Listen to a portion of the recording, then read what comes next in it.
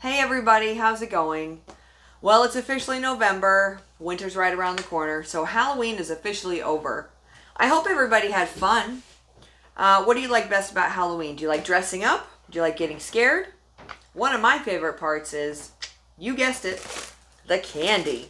I love organizing the candy that my kids get. So you can see over here I have all my chocolate stuff like my Snickers and my Twix.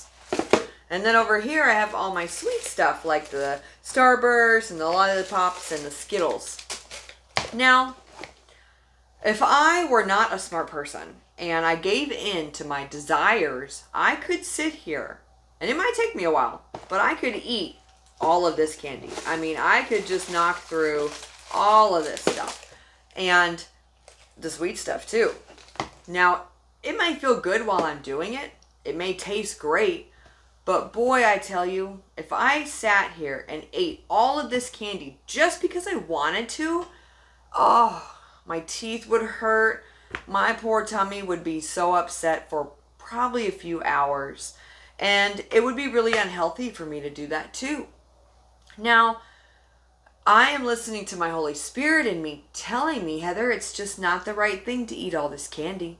Well, not only is it gluttonous and greedy because it's just so much and I don't need it, but it's very unhealthy for my body as well. So just like the people in our lives, whether it's our parents or grandparents or our guardians or our friends or family, whoever God has blessed us with and the authority figure in our lives, they're there to help us learn right from wrong, right? How to make those decisions of what's right and what's wrong. Now, God also has gifted us with the ultimate authority figure, being the Holy Spirit that He left for all of us. And this Holy Spirit lives inside us. It's that little voice sometimes in your brain or in your heart that says not to do something or to do something. And that Holy Spirit is a way of internal guidance and support from God as a voice for all of us and to help us.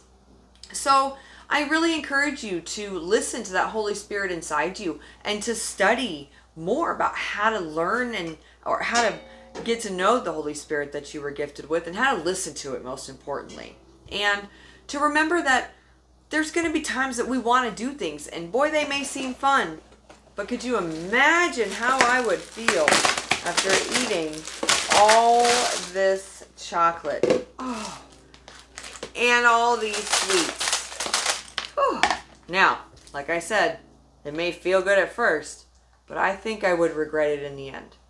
So I'm glad that my Holy Spirit guides me and tells me what's right and what's wrong.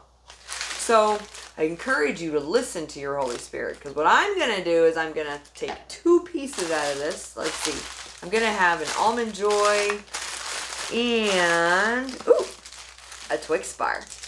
And then I'm going to take all the rest of this candy and I'm going to put it away, because it wouldn't be nice of me to eat it all to myself. And I think Mark would be very upset if I ate all this candy. And it wouldn't be healthy for me either. So I'm going to do the right thing and I'm going to put it away, and I'm going to have 2 pieces a day. Now there's a lot of verses in the Bible about things in moderation and how God helps us with our choices. So I narrowed it down to 2 really good ones. So first we have Galatians 5:6. Now this tells us, but I say, walk by the Spirit and you will not gratify the desires of the flesh. So walk by your Spirit. Listen to the Holy Spirit. And then Corinthians, right after, 1 Corinthians 6:19.